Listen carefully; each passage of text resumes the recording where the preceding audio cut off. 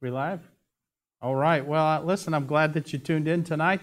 I want you to take your Bibles, go to 2 Thessalonians. As you're turning there, just a couple of announcements. Of course, Brother Frank Morrison is interpreting for the deaf using ASL. If you're interested in that, you can find him on Facebook at Frank Morrison is his name. And, I just want to remind you about Mother's Day. On Sunday, we'll have Brother Dan Souza with us here at 11 o'clock. And afterwards, my wife and I will be in front of the church passing out carnations. If you'd like one of those, we've done that now for years. And also, if you are not feeling well or you can't make it, we can bring one by on Saturday. We won't, be intrusive, but we'll like to come by and just give that to you. Be in prayer, please, for the Jarvis family. Sarah's dad went to be with the Lord this morning, and we'll be praying for them, for comfort for them. And be in prayer, please, for Forrest Lane. His mom has a low-grade fever this morning, and they're just keeping an eye on her and going to be testing her again for the virus. So lots of things happening. You should have gotten your prayer list today through email. If you did not get that, please let me know. I want to keep you up to date with what's going on. And my email address here is info@tristatebaptist.org, and I'll be glad to help you in any way that we can. Also, if you go to our website and you click on Pastor's blog, I put some notes on there about when we plan to open, which doesn't look like it's going to be till the end of the month anyway, or close to the end of the month. But that's, we're only looking at 3 or 4 more weeks of this, and then, Lord willing, we can get back together and be safe about it. So I hope that you're praying for this situation, praying for those who are really feeling the effects of it, and we're just going to trust the Lord until this gets worked out. 2 Thessalonians chapter 1, if you can turn there, please. We're going to start this series. A number of years ago now, we touched on 2 Thessalonians. We've never really done a book study here, but we're going to tonight and for the next few weeks to come. If you look at verse number 1, 2 Thessalonians chapter 1, the Bible says, Paul and Silvanus and Timotheus unto the church of the Thessalonians and God our Father and the Lord Jesus Christ. Grace unto you and peace from God our Father and the Lord Jesus Christ. We are bound to thank God always for you, brethren, as it is meet, because that your faith groweth exceedingly, and the charity of every one of you all toward each other aboundeth, so that we ourselves glory in you in the churches of God, for your patience and faith in all your persecutions and tribulations that ye endure, which is a manifest token of the righteous judgment of God, that ye be counted worthy of the kingdom of God, for which ye also suffer. Seeing it is a righteous thing with God to recompense tribulation to them that trouble you, and to you who are troubled, rest with us when the Lord Jesus shall be revealed from heaven with his mighty angels. Now let's pray together. Father, I thank you for this church family. And Lord, I pray that it won't be long before we can meet together in this building or maybe around the fire pit in the back. But Lord, as a church family, I'm looking forward to seeing the faces and shaking the hands and, Lord, just being part of each other's lives again. And Lord, I pray for each that is suffering the effects of this time away from each other, Lord. I know there are some that are struggling with being lonely.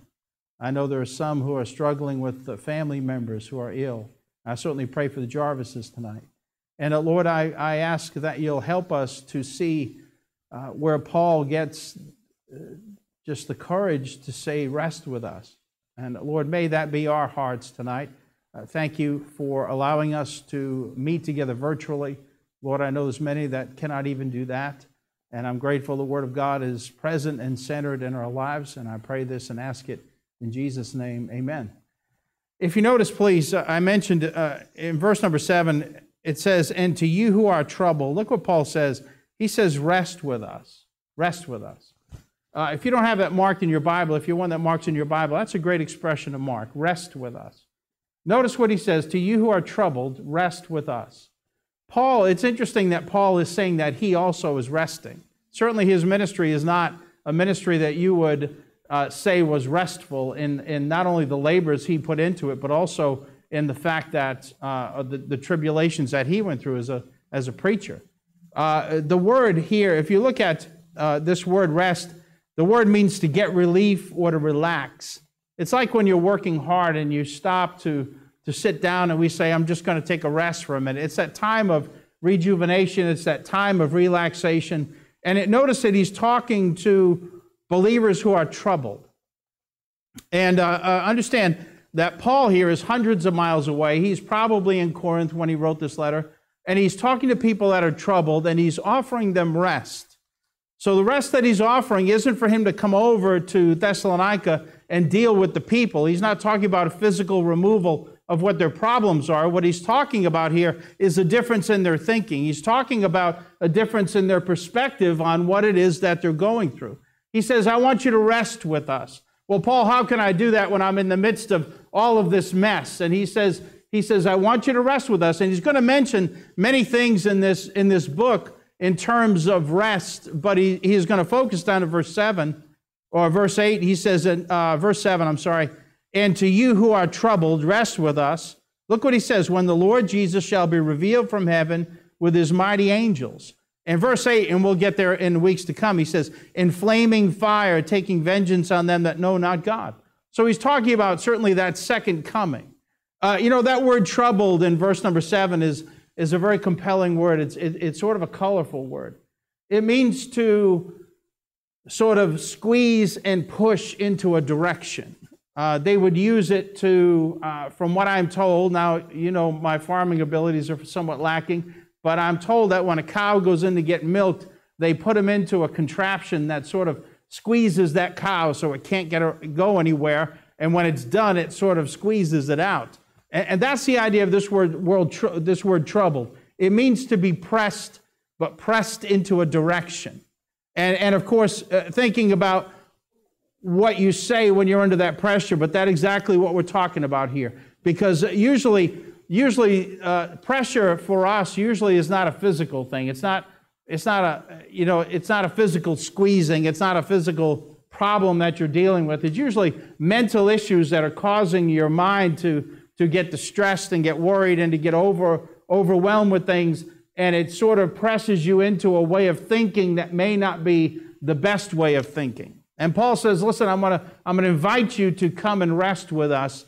And what he's talking about here is relieving what is pressuring them by reminding them of some things that they may have forgotten. That's what we're talking about tonight. We're talking about this idea of resting with Paul. We're talking tonight about rest in who you are. Rest in who you are. When we look at this, if you remember in 1 Thessalonians, the church was undergoing great persecution. And apparently, the time frame between 1 and 2 Thessalonians is about 2 or 3 months. In between those times, somebody wrote a letter to the church at Thessalonica and said that they were in the midst of the tribulation period. That's why Paul's going to talk about it so much. But if you go to chapter 2, please, and look at verse number 1. He says, now we beseech you, brethren, by the coming of our Lord Jesus Christ, and by our gathering together unto him, that ye be not soon shaken in mind, or be troubled, neither by spirit, nor by word, nor by letter as from us, as that the day of Christ is at hand. You see what he said there? Verse number 3, let no man deceive you by any means, for that day shall not come, except there be a falling away first, and that man of sin be revealed, the son of perdition. But he says in verse number 2, that ye soon be shaken in mind, nor be troubled, neither by spirit, nor by word, nor by letter from us.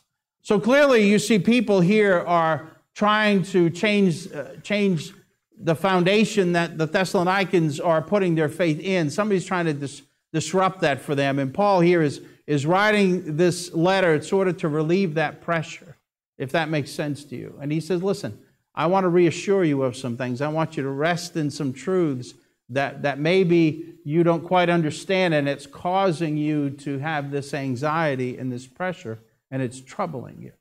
So Paul's going to say, and what's interesting is, if you notice just for a moment, because he's not going to present this as an easy road. Paul isn't going to come in and say everything's going to be great and it's all going to be wonderful and you're not going to suffer anymore. Paul's not going to say that. And what's interesting is the partners that Paul is traveling with. If you look in verse number 1, he's with Silas and Timothy. These men understand tribulation. I'm sure you know in the first missionary journey that Paul took that he was able to lead Timothy to Christ. Timothy was from Lystra. If you remember the book of Acts, Lystra was where Paul was stoned, what they thought was stoned to death. And I'm sure Timothy, if he didn't see that, I'm sure as being a small town, he certainly heard about that. And he knew that Paul had taken those knocks on the head and that he was supposedly dead, and they dragged him out of the town. And of course, I believe the Lord raised up Paul again. And Timothy knew that the ministry wasn't going to be an easy ride, or that the Christian life wasn't going to be without persecution. But they knew the challenges. But they also knew that there was no greater joy than being in the midst of what God was doing and being where the Lord wanted them to be. So they came into this. And this church at Thessalonica isn't known for expensive buildings. It's not known for prominence or size or any of those things. What this church at Thessalonica is known for is that it's known for having a heart for God. And that's a wonderful testimony for a church to have. If we're going to take a church in the New Testament and point to it and say, that's the church we should model, this would be the one. Because their faith is spoken of. The way they love people, the way they love God, the way they receive the Word of God. This is the church that you want to be.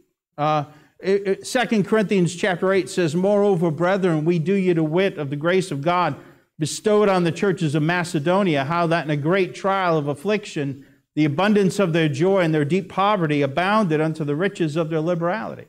That is the church of Thessalonica, that the church at Corinth. Paul is talking to Corinth and saying, hey, you guys, lifting them up as an example. You haven't seen anything till you've seen this church in Macedonia, these Thessalonians. So remember, if you look at chapter 1, please, for just a minute. 1 Thessalonians chapter 1. Look what he says in verse number 3. He says, "Remembering without ceasing your work of faith, labor of love, and patience of hope in our Lord Jesus Christ in the sight of God and our Father." So in other words, this was a great church. It wasn't great in size. It was great in their ability to work and in their reputation. And, it wasn't... When you look at what makes a great church, I mean, when you think about it, there's churches all over the place. But what makes a great church? And it's not just fellowship. Certainly that's a big part of, your church life. But what makes a great church is people who recognize that what we have in our hands is the Word of God, and they receive it as the Word of God. In other words, it's not the preacher's opinion, it's the Word of God. And they not only receive it, but they act upon it. When we of course, just came past our 15th anniversary, we didn't get to say much about it because, the situation that's happening here. And those 15 years ago on April 24, 2005, I remember like it was yesterday, that first morning for Sunday school, and my wife and 2 daughters were there, and we were just standing there, and it was 9:30 in the morning, and we just did not know what was going to happen. And a few folks came in. We had 17 come in for Sunday school. We had 40 people come in for the morning service. And we had nothing. We had a sound system that I was controlling over here. We had an iPod that we used for music over here because I didn't have a piano player. We didn't even have an usher to take up an offering that day. We had chairs that were given to us. We had the old pulpit that's over here. We had that was given to us. We had a sound system that was about $400 total. And somebody had sent us money to buy a CD recorder so that we could keep track of the messages. And that's what we had. And that's the way we started. We didn't have anyone we knew. We had one person, of course, Joanne Dubois, who had called us and said she was coming. But other than that, we didn't know anybody who was coming. And then over the course of years, people started to come in the door. Many out of curiosity, out of, that church who met by the big cannon down there, And they came in and they heard the Bible preached for what I believe is what it says. And they started to change, and their lives started to change. And they started to see that there was value in preaching and value in a church home. And they started to join the church, and we started to grow, and we added chairs. And what I'm getting at here is that when people believe God, the lives get changed. And when lives get changed, that impacts other people. And people see those things. And and they're more willing to hear a message about change when they've seen it evidenced in somebody's life. And that, I had a man not too long ago who came to the church and he wanted to know the secret. Pastor, tell me the secret for your church. How come your church was successful? And he's looking at me like I'm going to be able to give him a bullet list of, here's the 19 things you do to be successful. And I can't do any of that. I'm not that smart anyway. I tell him, listen, it's just the Bible. It's just the Bible. And I understand what he was getting at, but the truth is that's all it is. It's, you have to love people and you have to preach the truth. Love people and preach the truth. And that's what's going to help any church. And when you look around and you see changes, it's not because of the architecture of a building or any of those kinds of things. It's really, people will visit because you have a nice building. People will only stay if it impacts their life. If they feel like God's dealing with them, they'll stay. If they just like the padding on the chair, they're not going to stay. That's this church in Thessalonica, and I believe, of course, our church is that way. And that's where Paul is in this letter. They have a great reputation. They're on the right path, but he's going to encourage them to rest, not to cease from activity, but to cease from being overwhelmed with the tribulation and the things that are surrounding them. So Paul says he wants them to rest, and tonight's message, as I mentioned to you, is called Resting in Who You Are. And there's a few just subtle things I want to bring to your mind here.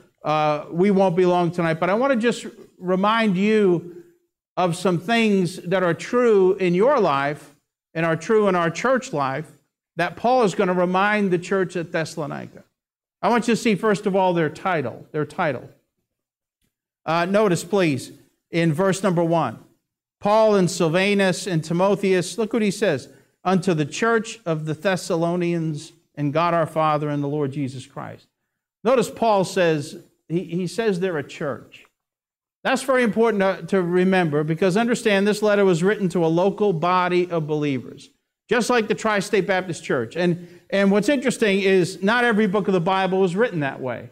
Certainly Ephesians was, Colossians was, Philippians was, but many times, like Galatians, it was written to a group of churches in the area. 1 Timothy, of course, is written to Timothy, and Titus is written to Titus.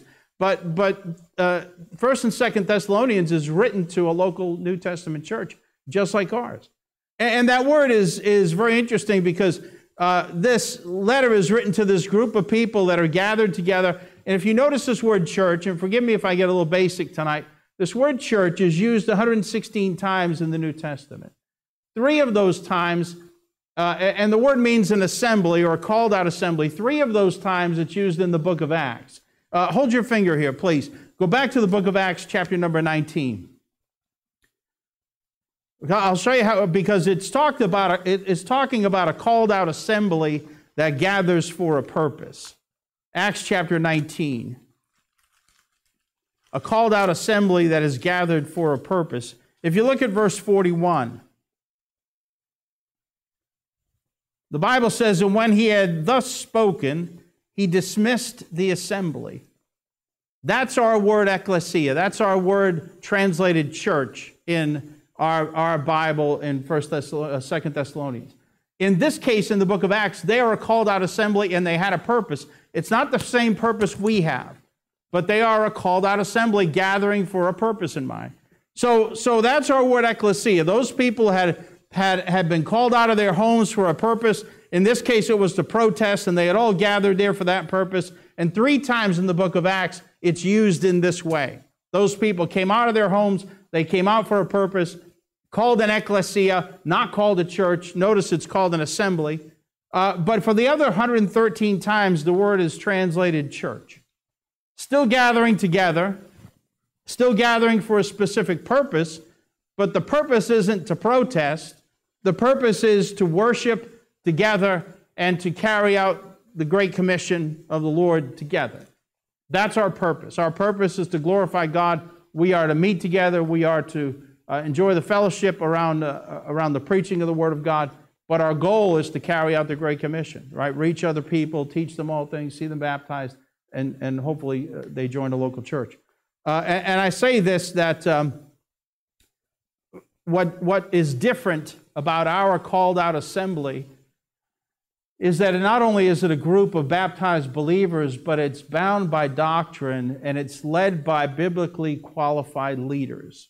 In other words, there's a pattern here. It's not the Ron Berard Club.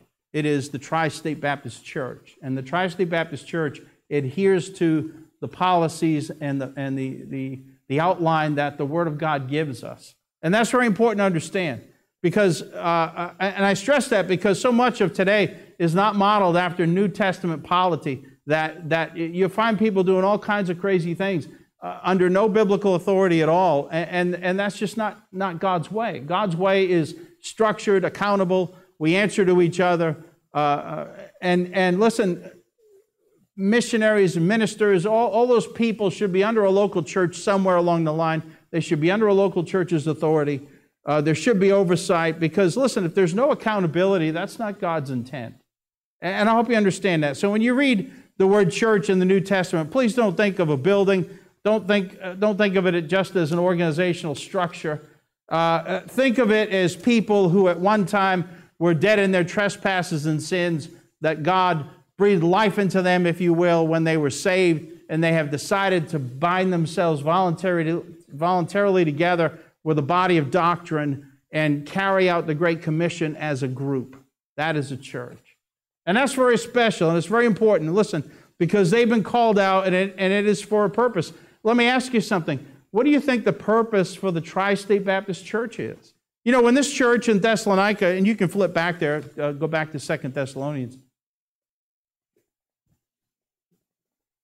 Because when we talk about the church at Thessalonica, what was their goal? What was God's intent for the church at Thessalonica? Well, we saw that from them sounded out the word of God so that everybody in the area heard the gospel from that church. Would not that be the same purpose for the Tri-State Baptist Church? You see, when we are called the Tri-State Baptist Church, understand something.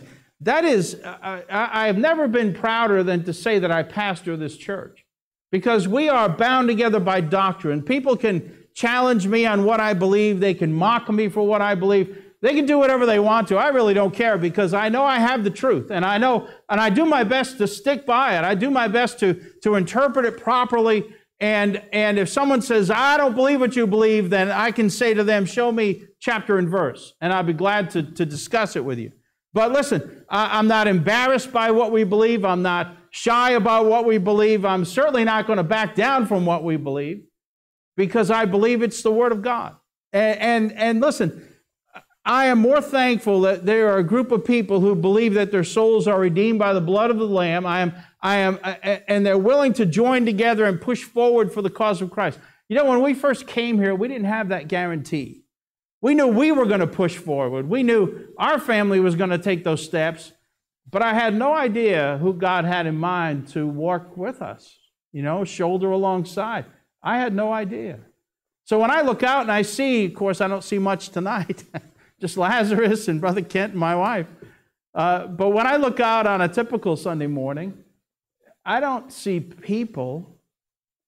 I see God's provision for Thompson, Connecticut and the surrounding community. I see folks who are bound together by doctrine, who love each other in the Lord, who are here to fulfill the Great Commission, who are here to labor together and serve one another and be there for comfort and be there for help if you need it. And that's very, very important, because, listen, I don't ever want you to feel embarrassed about being a Baptist, a member of a Baptist church. You know, I don't ever want you to shrink away from that. I don't ever want you to say, oh, you know, don't go to the website because you're going to hear sermons and some of those might be confrontational. Don't shy away from those kinds of things, because can I tell you something? When a message gets confrontational, can I tell you that many times it's in those moments of confrontation that lives are changed? If it's confrontational, it means it's addressing what you're thinking. In other words, you have a course that you're on, and the Word of God has a way of hitting us like a brick wall and changing the course that we're on. Listen, that's a good thing. It's a good thing when you have to sit down and evaluate your life and your direction and the way you're handling things. It's a good thing when God is working in your heart and you're saying, gee, am I right on this or do I have to reevaluate? You know what? Because that's where change comes from. I heard an old preacher one time say this. He said that if Jesus preached the way most pastors preach, he never would have been crucified. I thought that was quite a statement. And the truth is, God has chosen to work in and through the local church, and God's plan for evangelizing and discipling and world missions and church planting all funnels through that local church.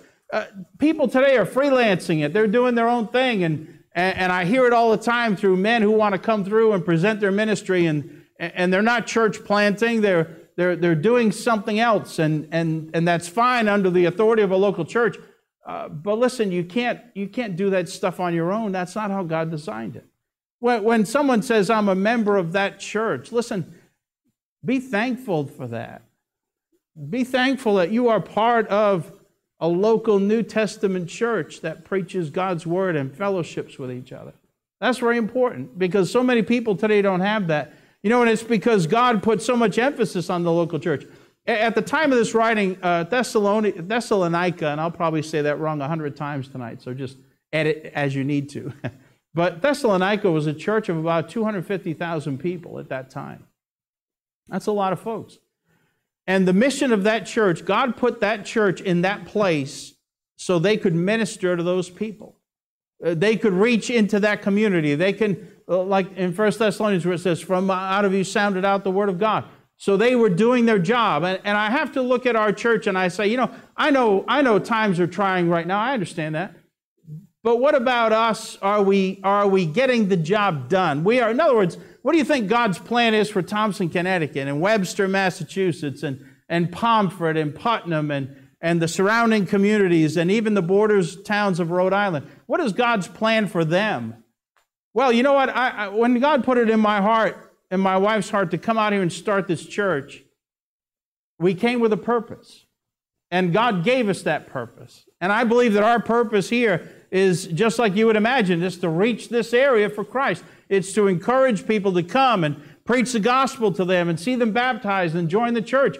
That's Christianity 101. You know what I mean? That's not Bible college stuff. That's basic Christianity. Gee, that church, you know, when you're saved, you're baptized, you join that church, you become a member of it. You are then part of the Tri-State Baptist Church.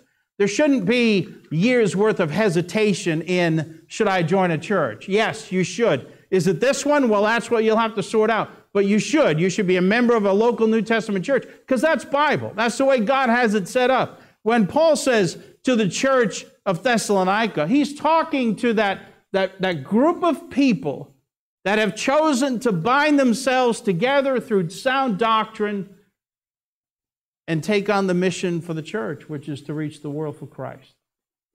What a privilege it is that, you know what, God has a plan for this area.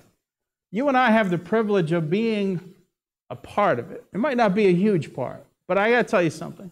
I've got a part in it. You've got a part in it. I don't know what that part is, and sometimes you don't know what that part is, but we do have a part. We have a role. And that should be exciting to you that God has a plan to reach this area with the gospel message and has put you in a position to take part in that. Listen, when Paul says to that church that they are the church, you know, what a great privilege that is. We take that for granted. People come in all the time and you know, I don't go to any church and I don't want to be part of the church. And it's like you are missing out on so much by not associating yourself or coming so infrequently that you know, you don't even know anybody's name. That you're just missing out on the whole point of the thing here. But you see, God's plan is to reach this area. 1 Thessalonians chapter 2. I read this to you already. For this cause also we thank God without ceasing, because when you receive, well, if you go back to it with me, please, we're not far. 1 Thessalonians 2. 1 Thessalonians chapter 2. Look at verse 13. The Bible says, for this cause also thank we God without ceasing, because when ye received the word of God, which ye heard of us, ye received it not as the word of man, but as it is in truth the word of God, which effectually worketh also in you that believe. You know, there's kind of two parts to this. There's really the part that is really the part that you anticipate with the preacher. But I got to tell you something. I could preach the best message in the world, anointed of God, and it could be the best message in the world, but it's not going to go very far if you don't allow it to change you.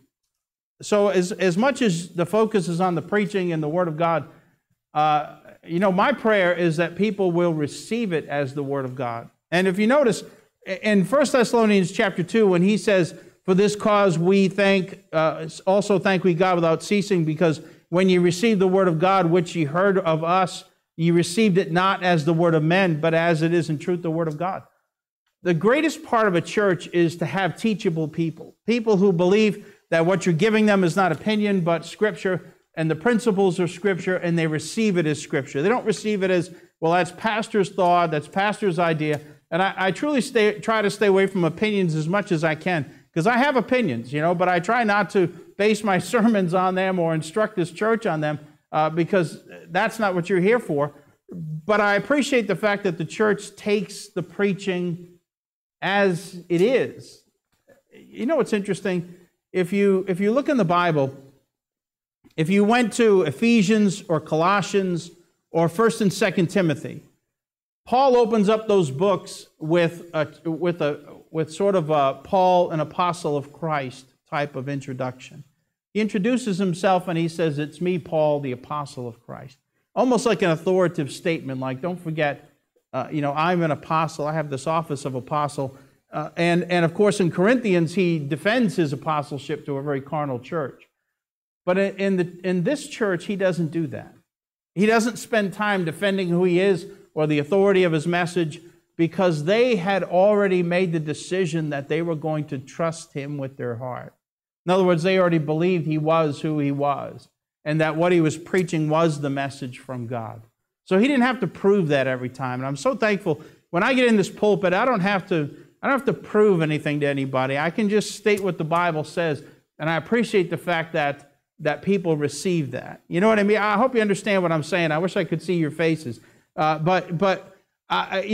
God is going to bless our lives in our church, we need to have that attitude. We need to trust that what God says is what God means, and we follow that. I want you to see, because that mindset, by the way, that mindset is against our culture today. Everybody thinks today, people think you're lying to them. It doesn't really matter what you say. I've been reading some of, there's big controversies about some churches that are opening, and I read the comments about it because many of the communities are not in favor of those churches opening. And I was reading the comments, and the comments are, the church is after your money, and that pastor just wants the glory. And in other words, people are very cynical already going into this. People already think the church has an agenda that isn't a spiritual agenda. It's some kind of kingdom you're trying to build, or that, at the end of the church offering, all of that money goes into the pastor's checking account or something along those lines. It's ridiculous. But people already have that cynicism. And it's nice to come and preach to a bunch of people who really don't have that cynicism. They know you care about them. They know you're preaching the Word of God. You have a Bible in front of you. You can read it yourself. You can check out what is being said. I'm all for that. But listen, that's an attitude that God can get a hold of and use in a local church. Notice not only their title, but notice secondly, please, go back to our text, 2 Thessalonians chapter 1, verse number 2. Not only their title, but secondly, their tools. Their tools. Look at verse number 2. Grace unto you and peace from God our Father and the Lord Jesus Christ. Paul almost always uses this type of greeting. He says, grace and peace. Grace and peace. And by the way, this is the proper attitude of a Christian to another believer. Grace and peace. Many churches have been ruined through evil speaking and gossiping and talking about each other's problems in a negative way, and really tearing people down rather than edifying and praying for each other. And you want to be careful of that. The Bible tells us in Ephesians 2:8, for by grace are you saved through faith, and that not of yourselves, it is the gift of God, not of works, lest any man should boast. So we remember that the Christian life starts off by the grace of God. We're saved by faith. We're saved by grace are ye saved through faith. So it's God's grace that gives us the ability to be saved, the fact that He makes the gospel available to us. But you have to remember that once you're saved, once you're a believer, the Christian life also continues by grace. It also continues. When Paul says grace to you, he's acknowledging that not only are they saved by grace, but they are living the Christian life by grace. Those things that you have in your life that are positive would be there because of the grace of God. Now, those things that you have in your life that are negative, those are not of grace. Those are you. Those are the flesh. Those are the things that you revert back to. But when the grace of God, all the things that we have in our lives, the changes that you've made, the things that you believe God's working on in your life, those are all things that are tied to the grace of God. If God convicts you during a message, listen, that is God's grace. When He tells you you're not acting the right way as a husband, or you're not doing the right thing as a wife, or as a child, you're disobedient, and that's not right. Those are things that God provides for us by grace, because He's trying to correct us and try to get us on a road or off a road or redirect our path. Those are very important things. But it's only by the grace of God that you and I can remain faithful. 1 Peter 5:10. You know what? Turn there with me, please. You're probably getting sleepy at this point, so that's a good thing to do. 1 Peter chapter 5. 1 Peter 5. And look at verse 10. The Bible says, "But the God of all grace, who hath called us unto His eternal glory by Christ Jesus, after that ye have suffered a while, make you perfect, establish, strengthen, settle you." I love that verse. I love that expression. I love that word settled. Years ago, I preached a message called The Settled Soul out of that text. And it means that when all is said and done, you'll be settled, you'll be stable. In other words, you're going to go through some trials. I know, what is Paul offering to these people? 2 Thessalonians chapter 1. What's Paul offering when he says rest with us? What is he offering to them? Is he offering them changes in their situations? Absolutely not. What he's offering them is a reminder of, listen, you guys are a church. You're a called out assembly. You've been bound together by a body of doctrine. You're there to love one another and exhort one another and comfort one another and all those things that we know are the one another commands in the Bible. You have that advantage over a world that for the most part doesn't have that advantage. But the second thing is that grace and peace are the tools that we have to use. Notice it's not criticism. Notice that it's not gossip. It's not just talking about each other. That's not the tools God gives us. He tells us, listen, grace and peace, grace and peace. So we're talking about these things. Somebody said that faith that cannot be shaken is a faith that has already been shaken. And I like that. But that's where the peace comes from. It comes through recognizing the availability of God's enabling and strengthening grace. Why would Paul use that as an encouragement to these troubled people? Well, because sometimes we need to be reminded that without the grace of God, there's nothing good in us at all. And I know that doesn't sit well with a lot of people, but that's what the truth is. It's God's grace. You know what? If you have positive thoughts towards people, you have the desire to do good works, that's God's grace in your life. Notice lastly, please, their title, their tools, lastly, their temperament. Notice what Paul says in verse number 3. Because these are things that he was giving them thanks for. We are bound to thank God always for you, brethren, as it is meet. Look what he says.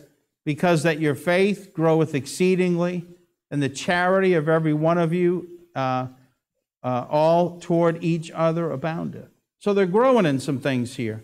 You know, their faith was growing. In other words, Paul was thrilled to see that as he was bound, he had to give thanks for them because their faith was growing. There's nothing more exciting than to see somebody grow in their faith. And by the way, you see that too, not just me. But so many times when I look out over the congregation, I see the faces. I see that person who's, coming to a new service for the first time, or has just made some decision in their life. They're going to be baptized, or they've decided to join the church, or or they've started giving, or they want to be involved with something. You know what that is? That's a growing in someone's faith. When you look around, think about where we are right now as a church. Think about people who have contacted you to make sure you're okay. Think about people who have done something for you that you had a need for. You know what that is? That is people growing in their faith. That is people reaching out, because sometimes it's uncomfortable. That is people reaching out to encourage someone else because God put you on someone's heart. Can you imagine? The God of heaven took time to put your life on somebody's heart that they might check on you and make sure you're okay. That's amazing. That's amazing to me. But he thanks them. He thanks them for the fact that their faith was growing. We've been reminiscing. Of course, we just had our anniversary, and it was 2009, I think, 2009, when we first knocked on the door of our neighbor here and talked to him about this property that now the church is on. And I remember sitting there talking to him, and the Lord, long story, but I'll keep it short. But we stopped there, I talked to him, and he had, I wanted to buy 10 acres up front here for about $150,000 or $160,000. He wanted to sell me the whole 45 acres for almost $500,000, $450,000. And of course, we didn't have that kind of money. And I told him that that's not going to work for us. We're just looking for these front 10. And we went back and forth. Brother Morrison came with me, and we sat down, negotiated, and it was a very odd situation. We ended up buying the 45 acres for $220,000, which was very good. And I was able to, and I remember at the end of those negotiations, and they were very difficult. You can ask Brother Morrison. I remember him looking at me and saying, "I know you said we have a deal, but I'm worried about your finances." He was worried about us getting a loan. And I was thrilled to be able to look him in the eye and let him know that we didn't need to get a loan at that point, that we could pay cash for it. And it was a testimony to this church. It wasn't it wasn't like we were bragging, but he was like, "You're kidding." And it was wonderful to be able to say, this church has grown to the point where people are giving and they see the vision, and we're pressing forward. And folks have gotten on board with all this. When we had our offering for building the building, and we had $35,000 in the plate on one day, one offering, and that was an amazing thing for this church. Those were markers of growing in faith. And I don't think we're done here. I think we've got much more to accomplish. But you know what? It's encouraging when you see the temperament of the people. When we've had missionaries who have had problems. We've had some of our folks that ran into issues. We take a love offering for them, and we're able to help them out financially. You know what? Those are great moments in a church's life. And I'm afraid sometimes we skip over them. And I understand that you don't want to live in the past or yesterday's faith, but it's good to be reminded of those things because it's growth. And you may not see it that way, but it is. But he thanks them. First of all, he notices their temperament, their faith was growing. Secondly, in verse number 3, their charity was abounding. Verse number 3, he says, and the charity of every one of you all toward each other abounded. When Paul is giving thanks that he saw their charity or their love for each other was abounding. I think something that has really been brought out during this whole time of separation has been the love of the people for each other. And touching base and cards in the mail and phone calls and emails and notes of encouragement. Listen, that's wonderful. And I'm proud of you for doing that, because that is something that I cannot do all of that. You know what I mean? The church is at a point where we need to individually reach out to each other and encourage each other. Hey, I've been praying for you. How's everything going? Notice your prayer list. Look who's on the prayer list. We've got a list this week of, I think, 5 or 6 people, and we're doing it by seating order, so don't try and get it, it's not alphabetical. It's by seating order as I see people in their chairs. So don't ever move your chair when you get back, or I won't pray for you. But listen, it's just nice to contact people like that, and I hope you're sharing your prayer requests. But he sees not only their charity was abounding, But lastly, that their perseverance. In the midst of their tribulation, they stuck to it. One of my biggest fears when this all happened was, what is this church going to look like when we get back together again? Who's not going to be there? And it breaks your heart to think about. But you know what? We've touched base with, I think, just about everybody who is here. And I don't see that happening. I don't see people falling away. I don't see people failing in their faith.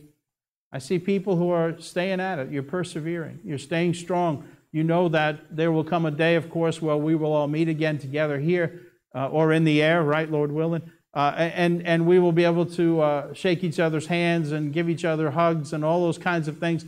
And we'll get right back to where we used to be in that sense. But that day isn't yet. But we need to persevere a little bit longer. You know, there's nothing better as a pastor than knowing that people aren't doing the things that they're doing just because the pastor said, but because it's their conviction, because it's their, now they've read the Scriptures, they've applied it to their lives, and it's now your conviction. And that conviction is what holds you as an anchor in these troubled waters of life. Listen, that's tremendously encouraging. And I appreciate it. And you know what? They persevered. You know, anybody can be a flash in the pan. I appreciate, though, seeing the faithfulness of God's people. You know, Paul, we're talking about resting with Paul. Paul says, I want you to rest with me. Come rest with me. And we say, Paul, what are you offering? Well, I'm reminding you of who you are. You're a church. You're a local body of believers bound together by doctrine, and you're here to carry out the Great Commission. But you also have some tools in your toolbox. It's grace and peace. Let's treat each other with grace and peace. And number 3 was their temperament. They were persevering, staying at it. Stay at it. You're doing a great job. We're into this now for somewhere around 6 weeks or so. A couple more to go, and then it'll be a bad memory. But you know what? You can make it with the Lord's help. Stay in your Bible. Stay in your devotional life. Stay in the habit of being ready for church services. Don't take it lightly. And I don't want to offend you. Don't sit around in your pajamas and approach church that way. Get serious about it. Get your Bible. Follow along. Help guide your kids in the right way, because those are habits that you're picking up, and they may be harder to forsake than you think. But listen, I love you in the Lord. We care about you. We miss seeing you. But I want you to rest with Paul. Paul says, rest with me. Come rest with us. I want you to have that rest. Remember who you are. You're the Tri-State Baptist Church. Remember, you have tools, grace and peace. And I appreciate your temperament. You're staying at it. Can I tell you, keep praying for our folks. Pray for those who are struggling right now, certainly the Jarvis family. And pray for Lily, please. And pray for Forrest and his mom, that she doesn't have the virus there. And you know what? There's nothing like knowing that people are praying for you. So let's pray together, and we'll end here. Father in heaven, I thank you, Lord, that you love us so much, and you've given us so much. Lord, help us never to take our congregation for granted, this wonderful church that you're building. And I pray, Lord, as others can see the love of God in our people, may it attract them. Lord, I pray that this church would be known for its love for each other, and certainly its love for the Word of God. And I thank you, Lord, that you've just preserved these truths for us, and you give it to us daily as we approach the Word of God. Thank you for all those who are helping and being involved and reaching out, showing God's love to other people. It's wonderful to see. And Lord, I pray that we might take this cue from Paul and rest with him. And Lord, we know it's not a changing of our circumstances, but a changing of our perspective. We love you tonight. We pray this now in Jesus' name. Amen. Thank you. Thanks for tuning in tonight.